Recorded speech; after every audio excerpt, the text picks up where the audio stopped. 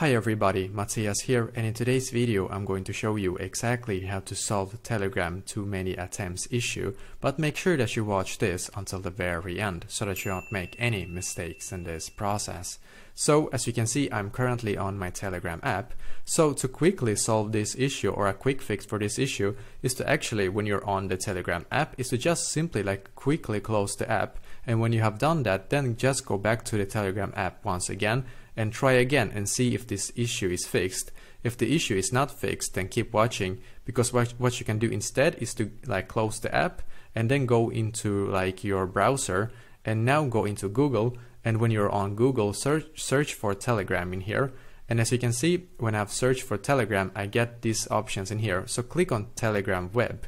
You need to click on Telegram Web basically. And as you can see, you're now taken to this page right here. You will need to log into your Telegram web with the same details that basically for the Telegram app as well. And this works basically the same as the Telegram app.